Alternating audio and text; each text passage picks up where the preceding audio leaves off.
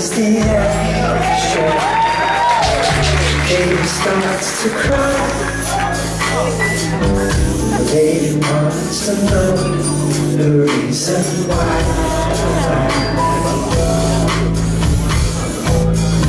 Daddy's just like Coltrane. Baby's just like mine. The lady's just like Caroline, and she smiles. The lady wants to know, she wants to know the reason, got to know the reason why. Oh look, it's Jerry Saltz checking out the scene. It's your half-assed reporter, James Kalm. And we're down here at Canada, and we're gonna go. Hello. Hi, we're big fans. Thanks. We're gonna go in here and look at a show called Making Painting Great Again, or something like that. Well, when I heard the title of the show, Making Painting Great Again, I enjoyed, or I appreciated the irony of that, because just last night in the Brooklyn Navy Yards, not that far away from where I live, Hillary Clinton made history by being nominated as her party's candidate for president. And, well, we all know who wants to make America great again.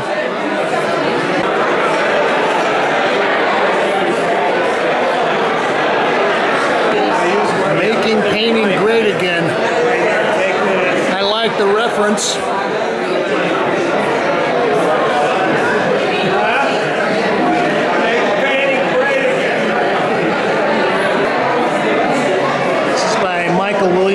And it's titled Bet It All on Number 12, 2016, Inkjet Colored Pencil, Acrylic, and Oil on Canvas. 101 by 75 inches. And, well, for some reason, there's a whole, well, I wouldn't say a whole, but there's been several large group shows of paintings. And they're kind of still dealing with the aftermath of the Forever Now show at the Modern. This is by Katherine Bernhardt. Two Simpsons, Plantains, Basketball, Cigarettes, 2016. And this is a big painting. This is 96 by 120. So it's an 8 by 10 foot painting. And well, Katherine is one of the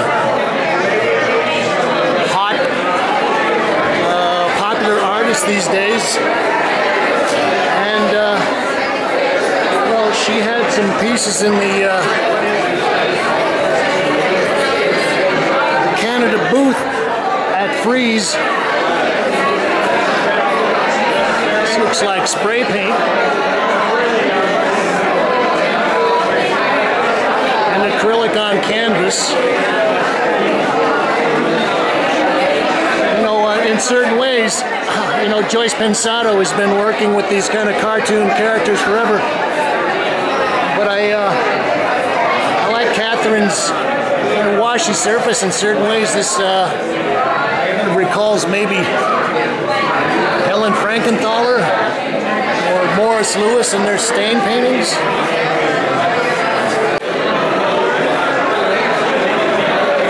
This is Katherine Bradford. Large Ocean Painting 2016. Acrylic and canvas with canvas collage. Well, we covered the Kathy Bradford show here a couple of months ago. You can go back and look at it. Oh, now I get it. We got some sea monsters and swimmers, it looks like. Maybe those are gators.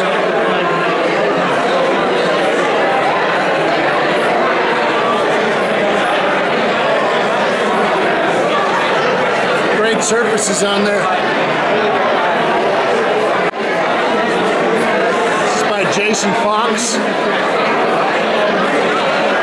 Leo, 2015 acrylic and pencil on canvas, 40 by 32 inches. Well, I was referring to some of the other shows. I think another one that this relates to is Nice Weather, the David Solly curated show at Skarstad.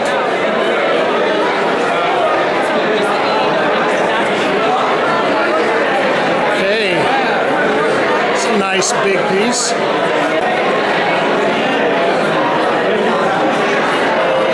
This is by Daniel Hesidence, Untitled Summer Guns 2014.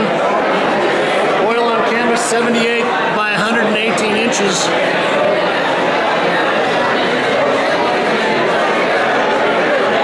Kind of looking at this and thinking of Richard Pousset Dart.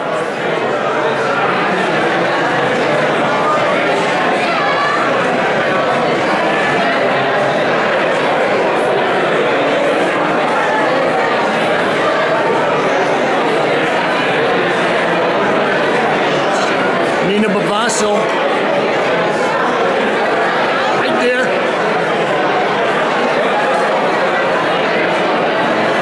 This is by Xylor Jane, Z-Y-L-O-R Jane, Untitled 2016, ink and oil on panel, 30 by 24 inches.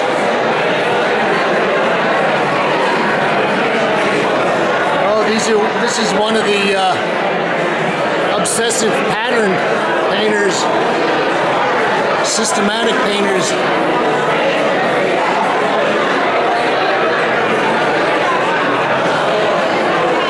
I think this relates a lot to someone like Leslie Roberts, one of my favorite Brooklyn painters.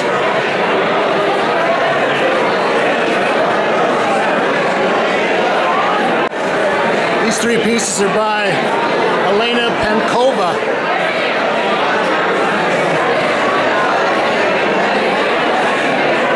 Some nicely rendered, kind of oddly cropped figurative compositions. These are all water-soluble oil on linen.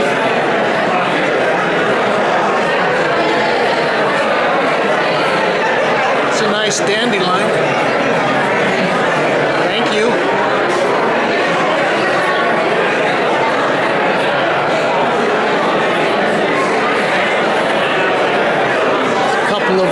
Well, a diptych.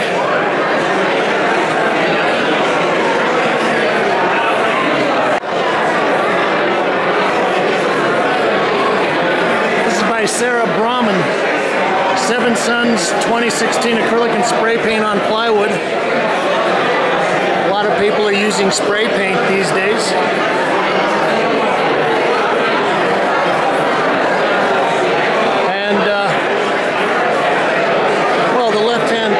This looks like it was used at a construction site. Kind of like the patina of use.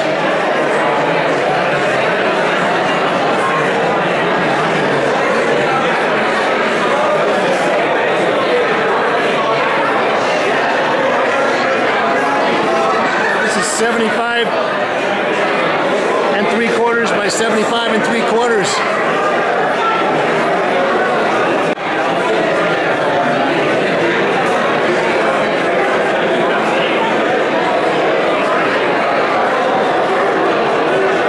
This is a fun piece. This is by Dugan Nash.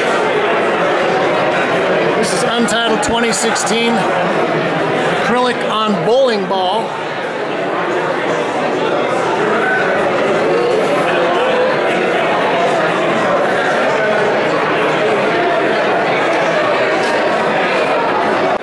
This is by Wallace Whitney. Untitled 2016 oil on canvas, 75 by 68 inches.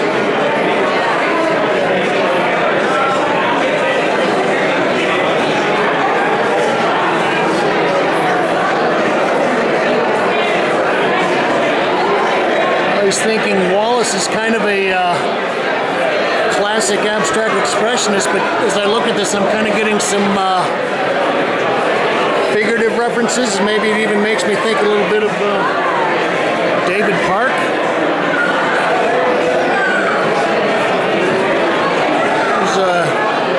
There's 2 shots of violet in there, nice. Canada recently expanded next door, and this is a little more low-keyed part of the opening. You can actually see the paintings.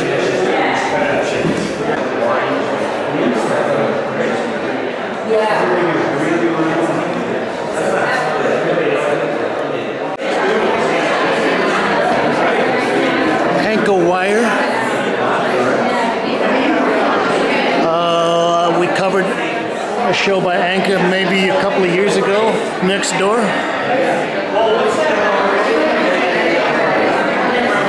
It's titled Gauche, 2016, oil and acrylic on canvas. And you can kind of read Go. Looks like there's a little boot in there.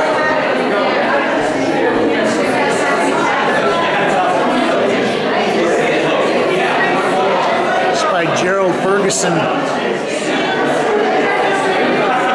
Rocks and Bushes, 2009. It's like enamel on raw canvas.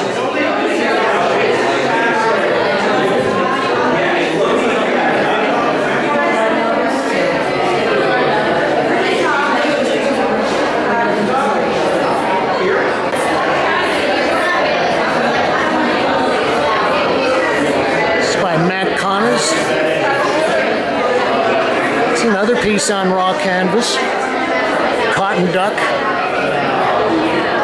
This is untitled, 2016, acrylic on canvas. 62 by 50 inches. Looks like he's got some magic marker or maybe charcoal drawing in there.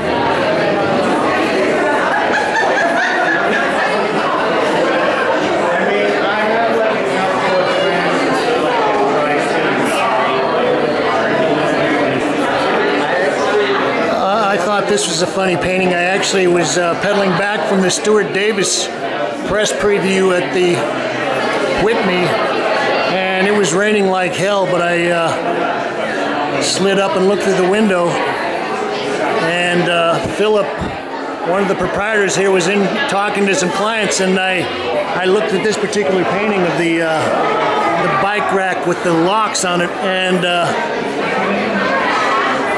I pointed at it and laughed, and Phil got my joke. I see a lot of these things. Actually, this made me think of a great New York painter from the 50s and 60s, Lauren McIver, with its kind of subtle grayed out tones and it's kind of very common subject matter. By Tyson Reeder, untitled, 2016, oil and graphite on canvas.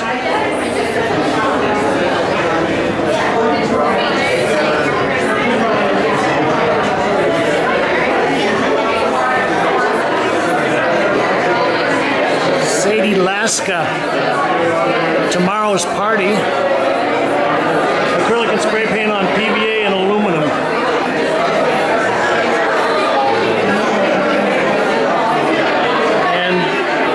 Sadie had several pieces at the booth at Frieze. You can go back and check the Frieze report.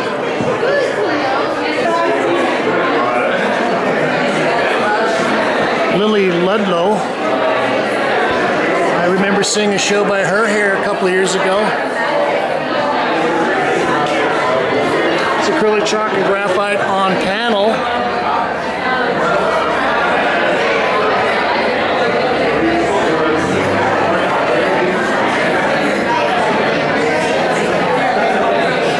enjoy the kind of references to classic modernism, Hermetic cubism. It's kind of made me think of some of Gary Steffen's work from the late 80s, early 90s maybe. This is Joe Bradley.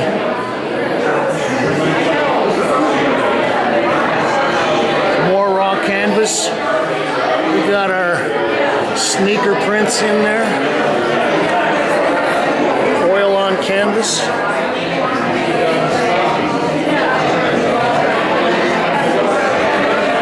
Well, if you've been watching the reports, you probably saw a visit to a Jean-Michel Basquiat show uptown. And in certain ways, I think Joe Bradley is kind of